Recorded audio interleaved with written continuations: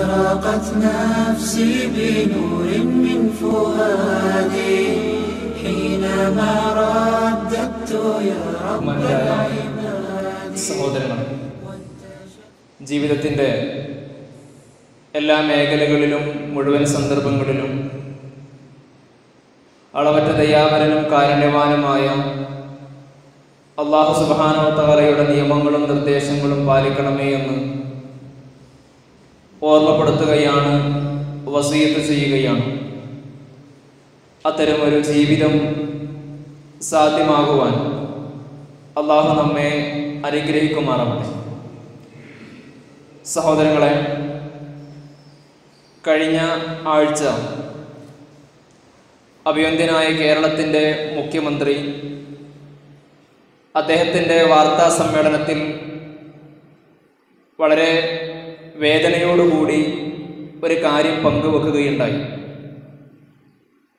കേരളത്തിൽ കൗമാരക്കാർക്കിടയിൽ വർദ്ധിച്ചുകൊണ്ടിരിക്കുന്ന ആത്മഹത്യാ പ്രവണതയെക്കുറിച്ചായിരുന്നു അത്. 2020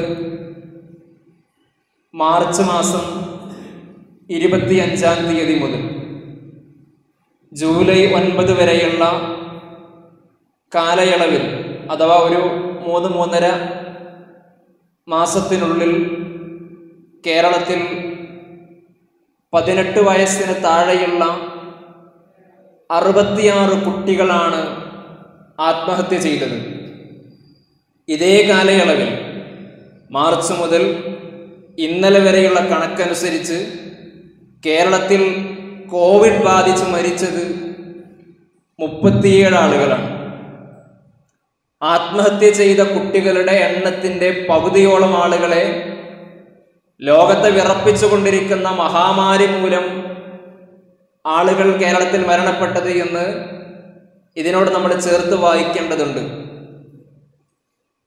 പുതിയ തലമുറ അവർക്ക് ജീവിത പ്രയാസങ്ങൾ അഭിമുഖീകരിക്കാൻ കഴിയുന്നില്ല എന്നതാണ് ഇത്തരം ആത്മഹത്യകളുടെ വർധനവ് നമ്മെ അറിയിക്കുന്നത്. ഇങ്ങനെ ജീവിതത്തിൻ്റെ പ്രയാസങ്ങളെ, പ്രതിസന്ധികളെ അഭിമുഖീകരിക്കാൻ കഴിയാത്തതിന് ഒരുപാട് കാരണങ്ങളുണ്ട്. അതിലേറ്റവും പ്രധാനപ്പെട്ട കാരണം നമ്മുടെ പുതിയ ജീവിതശൈലി തന്നെയാണ്. വളരെ സുഖകരമായി എല്ലാവിധ സൗകര്യങ്ങളോടും കൂടിയാണ് ഞാനടക്കമുള്ള പുതിയ തലമുറ വളർന്നുകൊണ്ടിരിക്കുന്നത്. ജീവിതത്തിൽ ഒന്നിനും ഒരു പ്രയാസവുമില്ല. സാങ്കേതിക വിദ്യയുടെ അതിപ്രസരം കൊണ്ട്, അതേപോലെ തന്നെ നമ്മുടെ ആളുകൾക്ക് വന്നിട്ടുള്ള സാമ്പത്തികമായ അഭിവൃദ്ധി കൊണ്ട്, അതേപോലെ തന്നെ ചോദിച്ചതെല്ലാം, ആവശ്യപ്പെട്ടതെല്ലാം നിറവേറ്റി കൊടുക്കുന്ന രക്ഷിതാക്കളുള്ളത് കൊണ്ട് പുതിയ തലമുറയിലെ ഒരു കുട്ടിക്ക് പോലും അവൻ പ്രായപൂർത്തിയാകുന്നത് വരെയെങ്കിലും ജീവിതത്തിൽ ഒരു ഉത്തരവാദിത്തമോ റിസ്കോ ടെൻഷനോ ഉണ്ടാവുകയില്ല എന്നത് വളരെ വലിയ ഒരു സത്യമാണ്. ഇങ്ങനെ റിസ്ക് അനുഭവിക്കാതെ, ഏറ്റെടുക്കാതെ, ഒരു പ്രയാസവുമില്ലാതെ വളരെ സ്മൂത്തായി നമ്മുടെ കുട്ടികൾ ഇങ്ങനെ സഞ്ചരിച്ചു കൊണ്ടിരിക്കുകയാണ്. ഇവിടെ എൻ്റെ മുമ്പിലിരിക്കുന്ന മുതിർന്ന ആളുകൾ, നിങ്ങളുടെ ജീവിതത്തിൽ വലിയ പ്രയാസങ്ങളുണ്ടാകുമ്പോൾ നിങ്ങളാരും ആത്മഹത്യയിൽ അഭയം തേടാറില്ല. അതിന് കാരണം ഒരൊറ്റ മറുപടിയാണ്: തീയിൽ കുരുത്തത് വെയിലത്ത് വാടില്ല.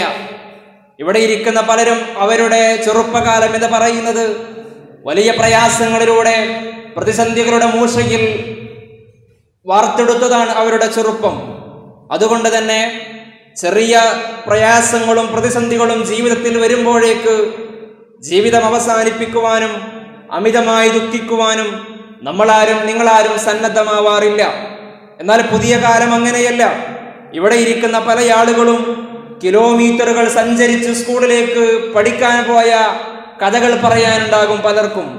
പക്ഷേ പുതിയ തലമുറയിലെ ഒരു കുട്ടിക്കും 500 മീറ്ററിൽ അപ്പുറത്തുള്ള ഒരു സ്കൂളിലേക്ക് പോലും അവർ പോകുന്നത് വാഹനത്തിലാണ്.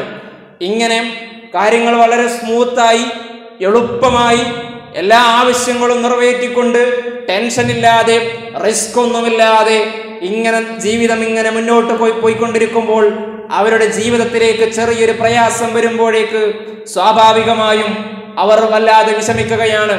ആ പ്രതിസന്ധി അവർക്ക് താങ്ങാൻ കഴിയുന്നില്ല.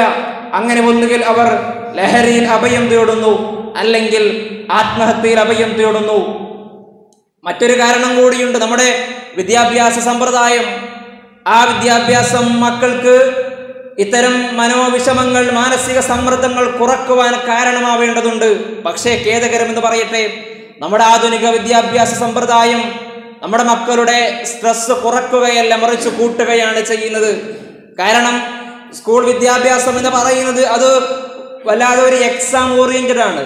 പരീക്ഷക്കനുസരിച്ച് പരീക്ഷയിൽ ആർക്കാണ് മാർക്ക് കൂടുതൽ കിട്ടുന്നത്, അവിടെ ആ ഓർമ്മശക്തി ഉപയോഗിച്ച് പഠിച്ച കാര്യങ്ങൾ 2 മണിക്കൂറിനുള്ളിൽ എഴുതി വെച്ച് അവിടെ ഏറ്റവും കൂടുതൽ മാർക്ക് കിട്ടുന്നത് ആരാണ്, അവരാണ് ജീവിതത്തിൽ വിജയിച്ചത് എന്ന ഒരു കോൺസെപ്റ്റ് മാതാപിതാക്കൾക്കിടയിലും അധ്യാപകന്മാർക്കിടയിലുമെല്ലാം വളർന്നുകൊണ്ടിരിക്കുമ്പോൾ അവിടെ പാടാനറിയുന്ന, ചിത്രം വരയ്ക്കാൻ അറിയുന്ന, പ്രസംഗിക്കാനും എഴുതാനും കവിത എഴുതുവാനും എല്ലാം കഴിയുന്ന വിദ്യാർത്ഥികൾ, എന്നാൽ പഠനത്തിന്റെ കാര്യത്തിൽ, ഓർമ്മശക്തിയുടെ കാര്യത്തിൽ, പരീക്ഷയുടെ കാര്യത്തിൽ ഒരൽപ്പം പിന്നിൽ നിൽക്കുന്ന ആളുകളെ സംബന്ധിച്ചിടത്തോളം അവർ വല്ലാതെ വിഷമിച്ചു പോവുകയാണ്.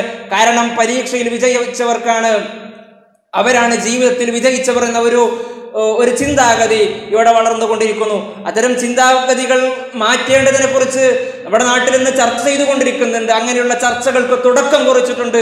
അത് പ്രതീക്ഷകരമാണ്. അതുകൊണ്ട് തന്നെ വിദ്യാഭ്യാസ സമ്പ്രദായം കുട്ടികളുടെ സ്ട്രെസ് കൂട്ടുന്നു. ഇതിനേക്കാളെല്ലാം പ്രാധാന്യമുള്ള, നമ്മുടെ മക്കളെ ഇത്തരം ദുരന്തങ്ങളിലേക്ക് നയിക്കുന്ന ഏറ്റവും പ്രധാനപ്പെട്ട ഒരു കാരണം ഭൗതികവാദ ദർശനങ്ങൾ അവരുടെ തലച്ചോറിലേക്ക് വല്ലാതെ ആഴ്ന്നിറങ്ങുന്നുണ്ട് എന്നുള്ളതാണ്. നിങ്ങൾ ശ്രദ്ധിച്ചിട്ടുണ്ടോ എന്ന് എനിക്കറിയില്ല. ഇന്ന് നമ്മുടെ മക്കൾ സോഷ്യൽ മീഡിയ ഉപയോഗിക്കുന്നുണ്ടെങ്കിൽ, പ്രത്യേകിച്ച് ഫേസ്ബുക്കും യൂട്യൂബും, ഇത് ഉപയോഗിക്കുന്ന ഒരു കുട്ടിയെ സംബന്ധിച്ചിടത്തോളം അവന്റെ തലച്ചോറിലേക്ക് അവനറിയാതെ ഭൗതികവാദ ദർശനങ്ങൾ, അഥവാ ദൈവം വേണ്ട, മതം വേണ്ട, തോന്നിയതുപോലെ സ്വന്തം മനസ്സിൽ എന്താണോ ഇഷ്ടപ്പെട്ടത് അത് ചെയ്ത് ജീവിക്കുവാൻ ഉള്ള ഒരു ത്വര അവന്റെ മനസ്സിൽ വല്ലാതെ ഇൻടോക്സിക്കേറ്റ് ചെയ്യുന്നുണ്ട് ഇവിടുത്തെ ഭൗതികവാദികളായ ആളുകൾ. നമ്മൾ പോലും അറിയാതെ, ആ കുട്ടി പോലും അറിയാതെ അവന്റെ തലച്ചോറിലേക്ക് അത്തരം ആശയങ്ങൾ കടന്നു ചെല്ലുന്നുണ്ട് എന്ന് നമ്മൾ മനസ്സിലാക്കേണ്ടതുണ്ട്. വലിയ അപകടകരമായ അവസ്ഥയാണ് ഭാവിയിൽ നമ്മുടെ കുട്ടികൾക്കും അതേപോലെ തന്നെ അത് ഉപയോഗിക്കുന്ന ആളുകൾക്കും ഉണ്ടാവാനിരിക്കുന്നത്. കാരണം അത്തരം ആളുകളെ സംബന്ധിച്ചിടത്തോളം ദൈവം വേണ്ട, മതം വേണ്ട, ജീവിതത്തിൽ എന്താണോ തോന്നിയത്, എന്താണോ സുഖകരമായി അനുഭവിക്കുന്നത് അത് ചെയ്യുവാൻ, അതിന് മതം വിഘാതമായി നിൽക്കുന്നുവെങ്കിൽ, മതപരമായ നിർദ്ദേശങ്ങൾ അതിന് തടസ്സമായി നിൽക്കുന്നുവെങ്കിൽ അതിനെയെല്ലാം അകഞ്ഞു മാറ്റി തനിക്ക് തോന്നിയതുപോലെ ജീവിക്കാനുള്ള ഒരു പ്രചോദനമാണ് ഇത്തരം കാര്യങ്ങൾ നൽകുന്നത്. പക്ഷേ ഇങ്ങനെ ചെയ്തുകൊണ്ടിരിക്കുമ്പോൾ അവൾ പറയുന്നത്, ജീവിതം എപ്പോഴാണോ നിങ്ങൾക്ക് അവസാനിപ്പിക്കാൻ തോന്നുന്നത്, എപ്പോഴാണ് ഈ ജീവിതം നിങ്ങൾക്ക് ഇതിൽ നിന്നൊന്ന് മോചനം നേടാൻ ആവശ്യമായ ഒരാഗ്രഹം നിങ്ങൾക്ക് തോന്നുന്നത്, അപ്പോൾ ഇത് അവസാനിപ്പിക്കുകയും ചെയ്യാമെന്നാണ് അവർ നമ്മുടെ മക്കളെ പറഞ്ഞ് പഠിപ്പിച്ചു കൊണ്ടിരിക്കുന്നത്. ഇങ്ങനെ ഒരുപാട് കാര്യങ്ങൾ ഇത്തരം ദുരന്തങ്ങളിലേക്ക് പുതിയ തലമുറയെ കൊണ്ട് ചെന്നെത്തിക്കുന്നതായി നമുക്ക് കാണുവാൻ സാധിക്കും. ഇവിടെ ഒരു മുസ്ലിം രക്ഷിതാവ് എന്നുള്ള നിലയിൽ നമുക്ക് പ്രധാനപ്പെട്ട ചില ബാധ്യതകളുണ്ട് നമ്മുടെ മക്കളെ കുറിച്ച്. ഈ വിഷയവുമായി ബന്ധപ്പെട്ട് ഒന്നാമതായി നമ്മൾ ചെയ്യേണ്ടത് മക്കൾക്ക് റിസ്കുകൾ കൊടുക്കുക എന്നുള്ളതാണ്. ഉത്തരവാദിത്തങ്ങൾ അവർക്ക് കൊടുക്കുക. മഹാനായ ഉമർ റളിയല്ലാഹു അൻഹു പറയുന്നുണ്ട്, അദ്ദേഹത്തിന്റെ ഒരു പ്രസ്താവന നമുക്ക് ചരിത്രത്തിൽ വായിക്കുവാൻ കഴിയും. അദ്ദേഹം പറയുകയാണ്, നിങ്ങൾ നിങ്ങളുടെ കുട്ടികൾക്ക് ചെറുപ്പത്തിൽ നീന്തൽ പഠിപ്പിക്കണം, അതേപോലെ തന്നെ അമ്പെയ്ത്ത് പഠിപ്പിക്കണം. ഇതിനെ നമ്മൾ അക്ഷരാർത്ഥത്തിൽ എടുക്കാതെ ഒന്നുകൂടി വിശാലമായി നമ്മൾ ഈ വാചകത്തെ ഒന്ന് എടുത്തു നോക്കുക.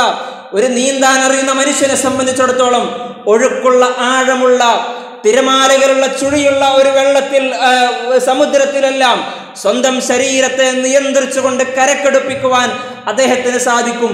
ഇതുപോലെ ജീവിതമെന്ന ചുഴിയുള്ള, അതേപോലെ വലിയ പ്രയാസങ്ങളുടെ തിരമാലകളടിക്കുന്ന, പ്രതിസന്ധികളുടെ ആഴമുള്ള ജീവിതത്തിൽ പതറാതെ തളരാതെ നിയന്ത്രിച്ച് ഈ ജീവിതത്തെ മുന്നോട്ട് കൊണ്ടുപോകുവാൻ നമ്മുടെ മക്കളെ നമ്മളെ പ്രാപ്തരാക്കണം.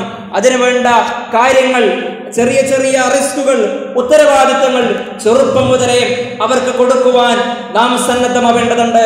രണ്ടാമതായി നമ്മൾ മനസ്സിലാക്കേണ്ടത്, നമ്മുടെ മക്കളെ ഈ ജീവിതത്തിന്റെ ലക്ഷ്യത്തെക്കുറിച്ച്, അതിൻ്റെ വിഷനെ കുറിച്ച് നമ്മൾ കൃത്യമായി ബോധവൽക്കരിക്കുക എന്നുള്ളതാണ്. ഈ ജീവിതം കേവലം തിന്നാനും കുടിക്കാനും രസിക്കാനും രമിക്കാനും ഉള്ളതല്ല എന്ന് നമ്മൾ അവരെ പറഞ്ഞു പഠിപ്പിക്കേണ്ടതുണ്ട്.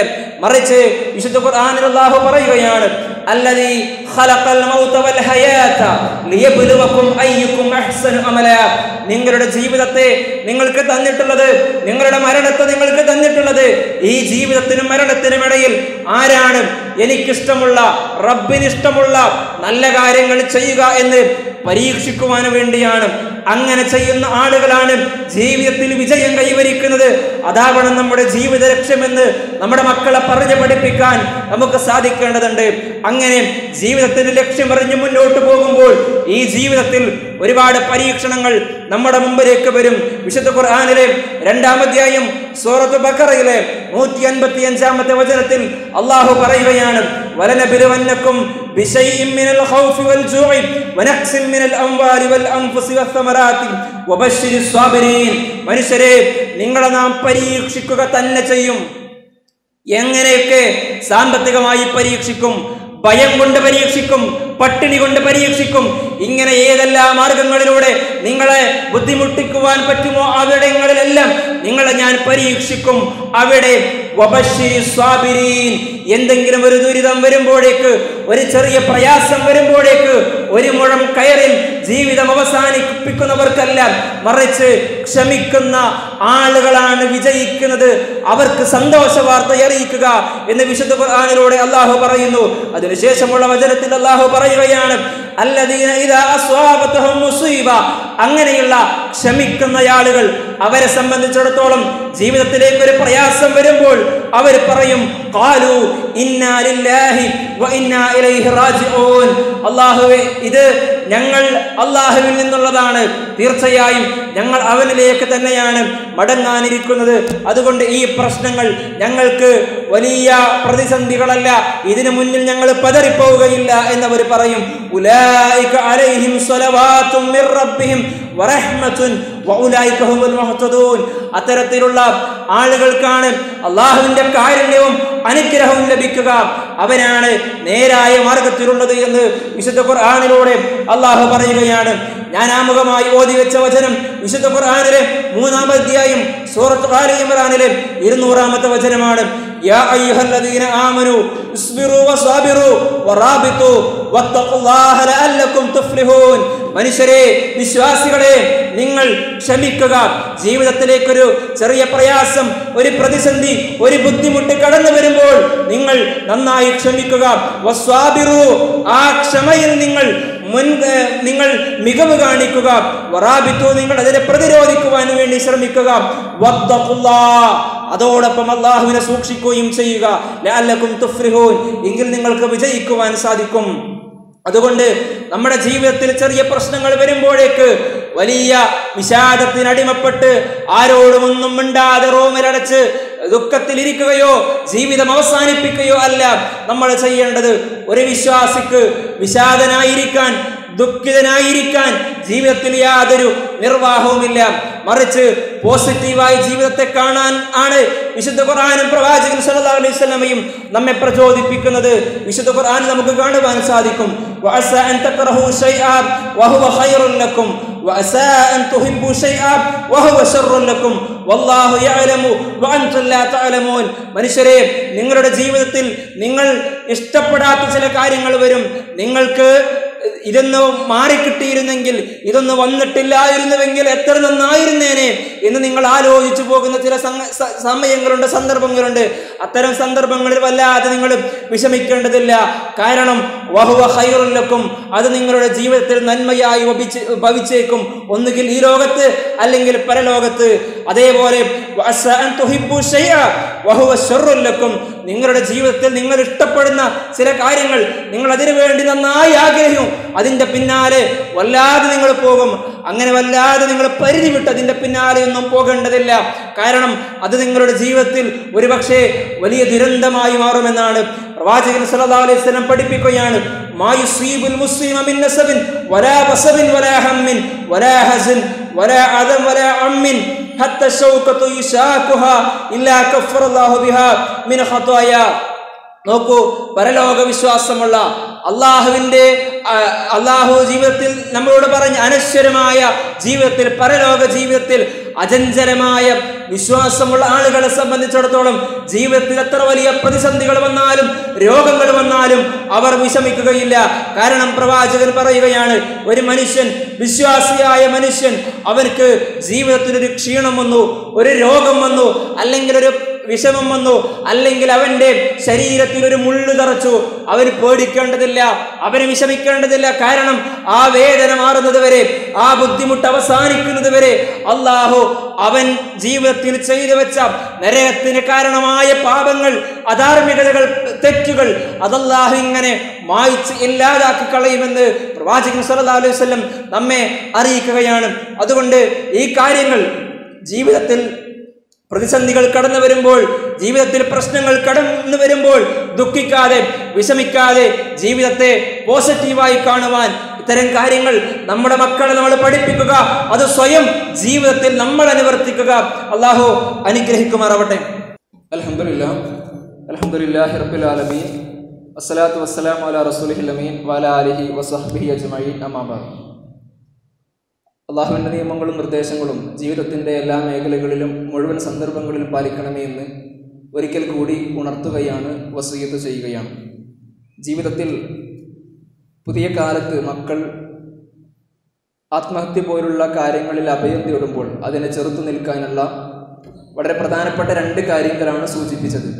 മൂന്നാമതായി നമ്മൾ നമ്മുടെ മക്കളെ പഠിപ്പിക്കേണ്ട കാര്യം, ഇത്തരം തെറ്റുകൾ നമ്മൾ ചെയ്യുമ്പോൾ ജീവിതം, അള്ളാഹു തന്ന ഈ ജീവിതം എന്ന അനുഗ്രഹത്തെ നമുക്ക് തോന്നുമ്പോൾ അവസാനിപ്പിച്ചാൽ അതിന് ലഭിക്കുന്ന അനന്തരഫലങ്ങളെ കുറിച്ചാണ്. പ്രവാചകൻ സല്ലല്ലാഹു അലൈഹി വസല്ലം പറയുകയാണ്, ലാ യതമന്നയന്ന അഹദുകുമുൽ മൗത മിനൽ ദുർരി അസാബഹു ഫഇൻ കാന ലാ ബുദ്ദൻ ഫാഇല ഫൽയഖുൽ അല്ലാഹുമ്മ അഹീനി മാ കാനത്തിൽ ഹയാതു ഖൈറൻ ലി വതവഫനി ഇദാ കാനത്തിൽ വഫാതു ഖൈറൻ ലി. നിങ്ങളുടെ ജീവിതത്തിൽ എന്തെങ്കിലും പ്രയാസം വരുമ്പോൾ ഒരിക്കലും മരണത്തെ ആഗ്രഹിച്ചു പോകരുത്. ഒന്നും മരിച്ചു കേട്ടിട്ടുണ്ടായിരുന്നുവെങ്കിൽ എന്ന് നിങ്ങൾ ആലോചിച്ചു പോകരുത്. മറിച്ച് ജീവിതത്തിൽ സഹിക്കാൻ കഴിയാത്ത പ്രയാസങ്ങളും പ്രതിസന്ധികളുമെല്ലാം വരുമ്പോൾ നിങ്ങൾ പറയണം, അല്ലാഹുവേ, എനിക്ക് ജീവിതമാണ് ഉത്തമമെങ്കിൽ നീ എന്നെ ജീവിപ്പിക്കണമേ, അതല്ല മരണമാണ് ഉത്തമമെങ്കിൽ നീ എന്നെ മരിപ്പിക്കണമേ. അയ്യൂബ് നബി അലൈഹി സ്വലാത്തു വസ്സലാം പ്രാർത്ഥിച്ച പ്രാർത്ഥന. അല്ലാതെ ജീവിതത്തെ നമുക്ക് തോന്നിയ സമയത്ത് നമ്മൾ അവസാനിപ്പിക്കുകയാണെങ്കിൽ അതിന് വലിയ ശിക്ഷയാണ് പരലോകത്ത് നമ്മെ കാത്തിരിക്കുന്നത്. പ്രവാചകൻ സല്ലല്ലാഹു അലൈഹി വസല്ലം പറഞ്ഞു, കാന ബിറജുലിൻ സിറാഹുൻ ഫഖതല നഫ്സഹു ഫഖാല അല്ലാഹ് ബജറനി അബ്ദി ബിനഫ്സിഹി ഹറമത അലൈഹിൽ ജന്ന. ഒരു മനുഷ്യൻ, അദ്ദേഹത്തിന് മുറിവേറ്റു, ഒരു പ്രയാസം പറ്റി, അങ്ങനെ അദ്ദേഹം ആത്മഹത്യ ചെയ്തു. ആ വേദന സഹിക്കാൻ കഴിയാതെ ആത്മഹത്യ ചെയ്തപ്പോൾ അല്ലാഹു പറയുകയാണ്, എൻ്റെ ദാസൻ അവൻ്റെ ജീവിതത്തിൽ, അവൻ്റെ ജീവന്റെ കാര്യത്തിൽ എന്നെ മുൻകടന്ന് പ്രവർത്തിച്ചു, അതുകൊണ്ട് ഞാൻ അവൻ്റെ മേൽ നരകം അവന് കൊടുത്തു, സ്വർഗം നിഷിദ്ധമാക്കി. തീർന്നില്ല, പ്രവാചകൻ പറയുന്നു, അല്ലദീ യഖ്നുഖു നഫ്സഹു യഖ്നുഖുഹാ ഫിന്നാരി വല്ലദീ യത്ഉനുഹാ ഫിന്നാർ. ഒരു മനുഷ്യൻ ശ്വാസം മുട്ടിച്ച് ആത്മഹത്യ ചെയ്താൽ അവന് പരലോകത്ത് ലഭിക്കാനിരിക്കുന്നത് അവനിങ്ങനെ ശ്വാസം പിടിച്ചുകൊണ്ട് ഇങ്ങനെ ബുദ്ധിമുട്ടേണ്ടി വരും. അങ്ങനെയായിരിക്കും അവന് ശിക്ഷ കൊടുക്കുക. ഇനി ഒരാൾ ദേഹത്തിൽ കുത്തിയാണ് ആത്മഹത്യ ചെയ്തത് എങ്കിൽ അവന് പരലോകത്ത് അതിങ്ങനെ കുത്തിക്കൊണ്ടേയിരിക്കേണ്ടി വരും. അതേപോലെ തന്നെ പ്രവാചകൻ സല്ലല്ലാഹു അലൈഹി വസല്ലം പറഞ്ഞു, മൻ ഖതല നഫ്സഹു ബിഹദീദത്തിൻ. ഒരു മനുഷ്യൻ ഇരുമ്പ് ദണ്ഡ് ഉപയോഗിച്ച് ആണ് അവന്റെ ജീവൻ അവസാനിപ്പിച്ചത് എങ്കിൽ അവൻ ആ ഇരുമ്പ് തൊണ്ടുകൊണ്ട് അവനെ പരലോകത്ത് അല്ലാഹു ശിക്ഷിക്കുമെന്ന് പ്രവാചകൻ സല്ലല്ലാഹു അലൈഹി വസല്ലം പഠിപ്പിക്കുമ്പോൾ, ജീവിതത്തിൽ അല്ലാഹു തന്ന ഈ ജീവനെ നമുക്ക് തോന്നിയ രൂപത്തിൽ തോന്നിയ സമയത്ത് നമ്മൾ അവസാനിപ്പിച്ചാൽ നാളെ പരലോകത്ത് അതിന് ലഭിക്കാനിരിക്കുന്ന ശിക്ഷകളാണ് ഇതെല്ലാം. അത് നമ്മുടെ മക്കളെ നമ്മൾ ശരിക്കും പഠിപ്പിക്കണം, നമ്മൾ സ്വയം പഠിക്കണം. ജീവിതത്തിൽ പ്രയാസങ്ങൾ ഇത്തരം ഹദീസുകളെല്ലാം വ്യാഖ്യാനിക്കുമ്പോൾ പണ്ഡിതന്മാർ പറഞ്ഞ മറ്റൊരു കാര്യം കൂടിയുണ്ട്. ഒരാൾ പുകവലിക്കാണ്, അല്ലെങ്കിൽ മദ്യപിക്കാണ്, ശരീരത്തിന് ഹാനികരമായ എന്തെങ്കിലും ഒരു കാര്യം അറിഞ്ഞുകൊണ്ട് ചെയ്യുകയാണ്. ഇത് ഞാൻ ഉപയോഗിച്ചാൽ എൻ്റെ ശരീരം നശിക്കും, അതെൻ്റെ മരണത്തിന് ഇടയാക്കും. അത് പുകവലിയാകാം, മദ്യപാനമാകാം, മറ്റെന്തെങ്കിലും തിന്മകളാവാം. അങ്ങനെ ചെയ്ത് ആ മനുഷ്യൻ മരിച്ചുവെങ്കിൽ അവന് ആത്മഹത്യ ചെയ്തവന്റെ ശിക്ഷ പരലോകത്ത് ലഭിക്കുമെന്ന് ചില പണ്ഡിതന്മാർ അഭിപ്രായപ്പെട്ടിട്ടുണ്ട്. അതുകൊണ്ട് ആ കാര്യം കൂടി ഈ സന്ദർഭത്തിൽ നമ്മൾ ഓർക്കണം. ഇത്തരം ദുരന്തങ്ങളിൽ അഭയം തേടാതെ ജീവിതത്തിൽ അള്ളാഹു തന്ന ഈ ജീവനെ മരണം വരെ കാത്തു സൂക്ഷിക്കുവാൻ, ജീവിതത്തെ നന്മകൾ കൊണ്ട് ധന്യമാക്കാൻ നമുക്ക് സാധിക്കണം. അതിന് അള്ളാഹു നമ്മെ അനുഗ്രഹിക്കുമാറാവട്ടെ.